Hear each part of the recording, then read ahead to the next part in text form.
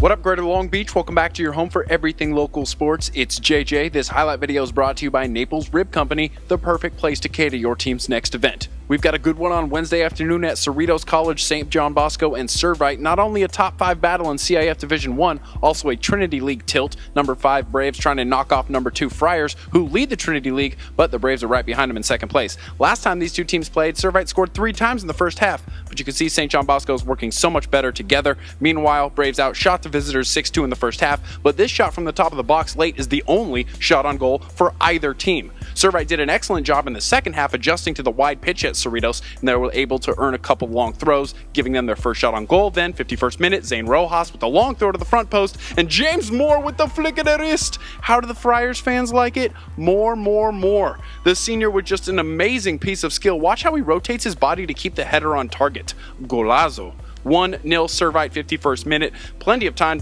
to answer for the Bosco Braves. They move more bodies to the midfield to turn the tide. Also able to earn a handful of set pieces from dangerous areas, but couldn't get it on target. 12 shots, just 3 on target. One of those comes in the 72nd minute. Matt Proust finds some space and then gets cut down. Friars also called for 3 yellow cards in the second half. Garcia over it. Alex Noldes on the other side is going to catch the deflection, volley it across, and Lorenzo Macias is able to poke it home.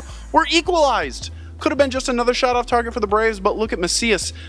A gem of a first touch to nutmeg his defender. We are 1-1 with 8 minutes to play, and both sides get a half chance to go ahead. Looks like this ball over the top is perfect for Garcia, but the chip needs a little bit more dip on it. Then Servite gets a look at the twilight of the game, but Nolder is wiser. Alex Nold with the slide save, and yes, an even 1-1 draw affair for both sides, I'd say, and they stay the same ranking in the Trinity League and in the CIF. Thanks as always to all of our sponsors, including Long Beach Transit, who has stops on Route 1 at CSU Dominguez Hills, South Bay Pavilion, and the StubHub Center. Stick with us, CIF playoffs are right around the corner, and you're going to find all of your local soccer action right here. GazetteSports.com and the Press Telegram.